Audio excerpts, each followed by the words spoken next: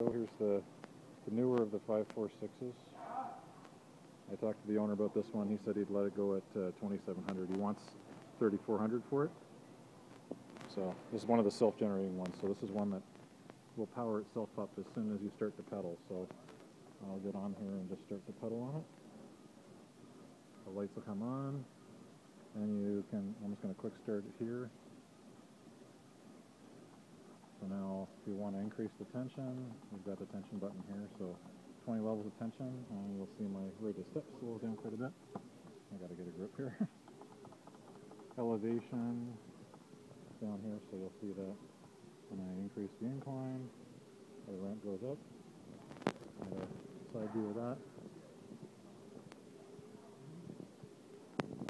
So max incline, it says 20, but it's 40 degrees.